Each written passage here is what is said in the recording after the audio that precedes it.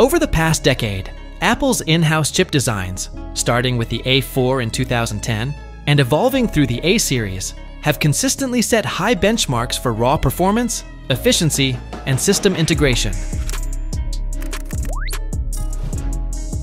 Many analyses and benchmarks show that, on key metrics, especially single-core performance and integrated GPU efficiency, Apple's chips have often pulled ahead by what some describe as 2 to 3 generations, while Qualcomm's Snapdragon chips, although steadily improving, have had a tougher time closing that gap.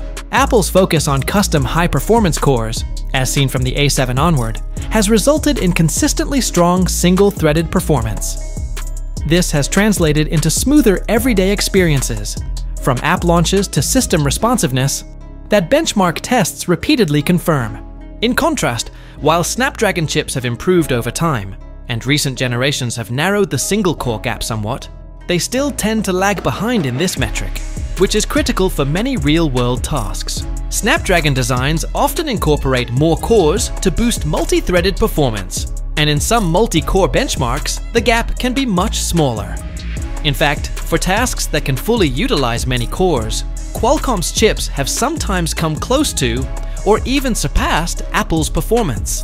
However, the trade-off is that Apple's cores, although fewer in number, deliver higher performance per watt and are more tightly integrated with iOS, contributing to better overall efficiency and thermal management. Apple's strategy of designing a custom GPU tailored to its software ecosystem has allowed its devices to excel in graphics-intensive tasks while keeping power consumption in check. Qualcomm's GPUs have also advanced considerably over the years, but many reviews suggest that when it comes to real-world graphics performance, such as gaming and video rendering, Apple's solutions still lead in terms of efficiency and integration with the operating system. This year, Qualcomm's Snapdragon has truly stepped up its game.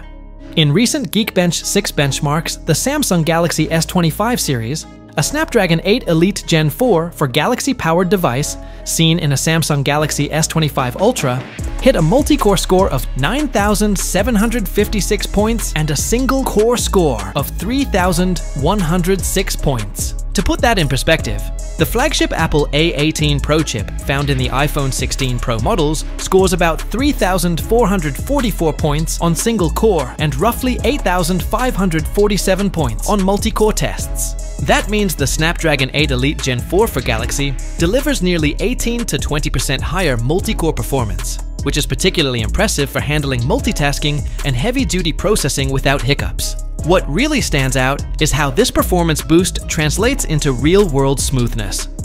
With the Snapdragon's 2+6 core configuration, and with the performance cores reportedly clocking as high as 4.32 GHz, the new chip promises a near lag-free operating system that can run even older, well-optimized apps with remarkable fluidity. This kind of raw multi-core power is a game-changer for performance-oriented users who value responsiveness over camera specs.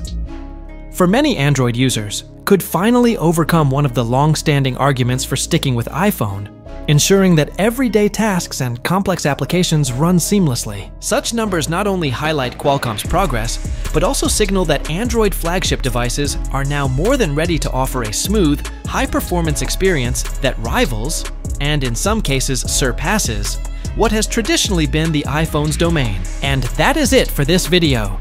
2025 is really a good chance for Android to gain users. Please like, comment, share, and subscribe, so you won't miss videos just like this. This has been D from D-Log TV. I'll see you in the next video.